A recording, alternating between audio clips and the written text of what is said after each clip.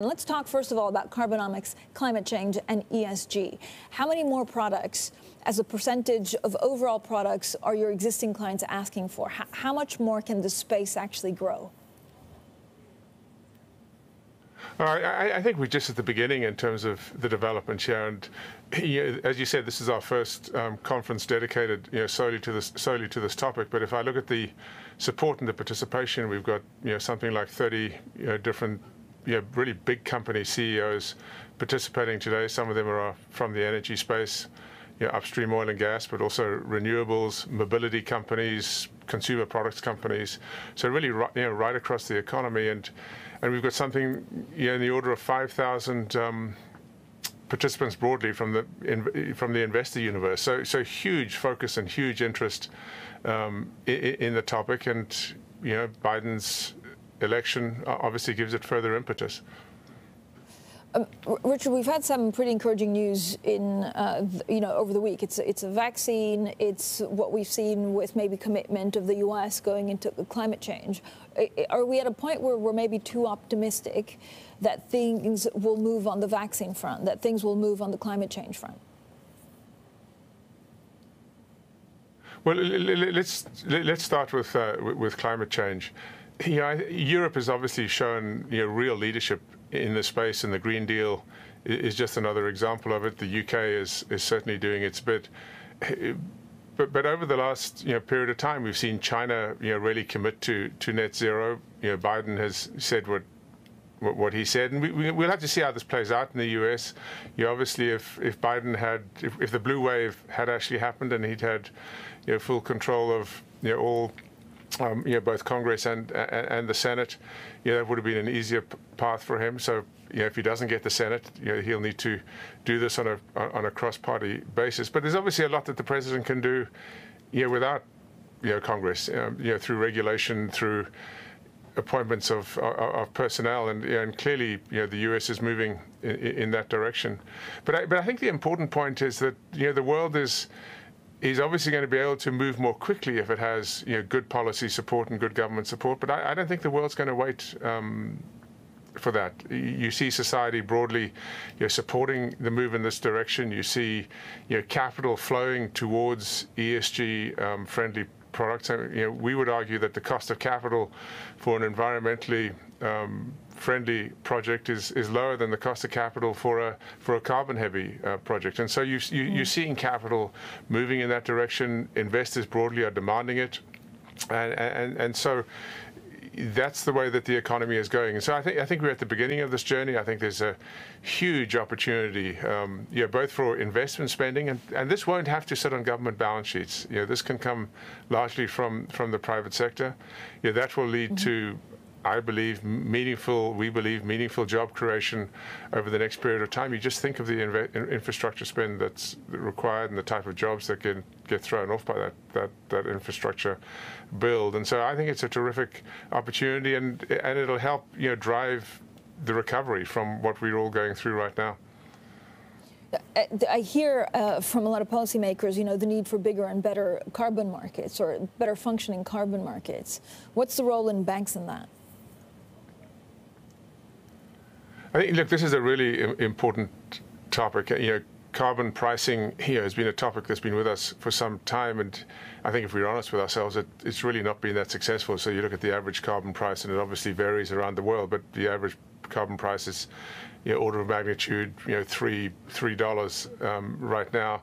That needs to get much closer to sort of $75, $100. I mean, that's where the European policymakers would like to see it. And there's the potential for a mandatory drive at this. The border tax that the EU talks about, we'll see if they can get that done. But that would obviously be a move in the right direction. And in many ways, it makes sense. If you're going to force your economy to go to net zero, why would you expose it to carbon leakage from other parts of the world? And so if carbon unfriendly products are going to be coming into that economy, having a border tax, you can see how that works. But obviously that's a complicated thing to get resolved.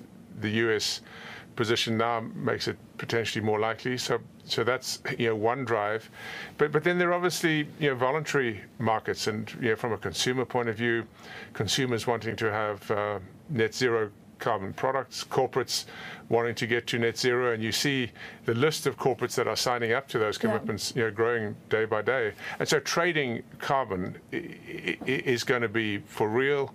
The demand for it is going to grow, and so the question is, how do we bring this together in one place? This is a real opportunity for London as a financial centre. If London could be the centre of a global carbon market, which was deep, which was liquid, which was accessible, where there were markets, OTC markets potentially, but markets with common standards and structures, and so people could satisfy their needs, whether they're buyers or sellers, and I think we're going to see that grow.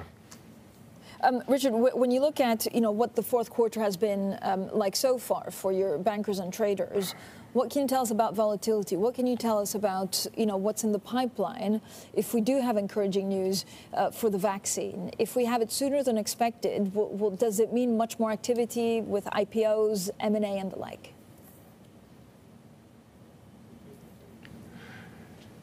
Yeah, look, throughout this year, there's been a huge amount of activity, and you've seen that in bank results. That activity clearly continues. The speed of recovery, the pace of recovery, continues to be strong and robust.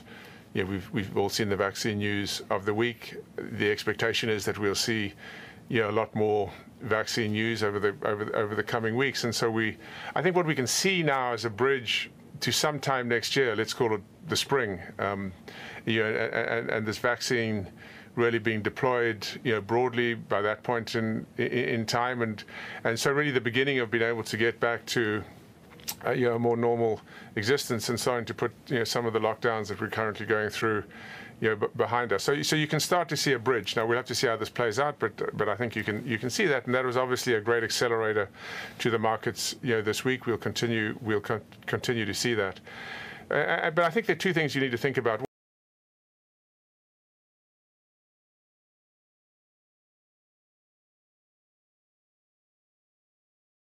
We saw great UK data, but from a very, very low level, and I think that's broadly the case around the world. And so as we go into next year, it's still going to be a year of recovery, of growth, albeit from relatively low levels. We shifted our S&P forecast for 21 yesterday, and you've seen those numbers. But broadly, I think equity markets, this is capital appreciation plus dividends, somewhere in the high teens in terms of driving returns next year, quite possible, albeit from relatively low positions. I think the transition. I think this is maybe the real key theme here. Transition and rotation. Performance year to date has been really driven by those companies, as we've seen, which would thrive and prosper in a acceleration towards a digital world, and that'll continue. Those are secular growth trends. But companies which have really prospered from a sort of stay-at-home economy, if I can use that phrase. But as things start to open up again, and people see the prospects for opening up as we go into next year, there's clearly the chance for those companies to rebound. So if you look at the performance of some of the airline stocks, travel stocks, leisure stocks, over the last few days as this vaccine news has come through, that's been significant. So, so growth in those company share prices, but albeit from relatively low levels, and that'll drive some of those returns that we're talking about as we go into next year.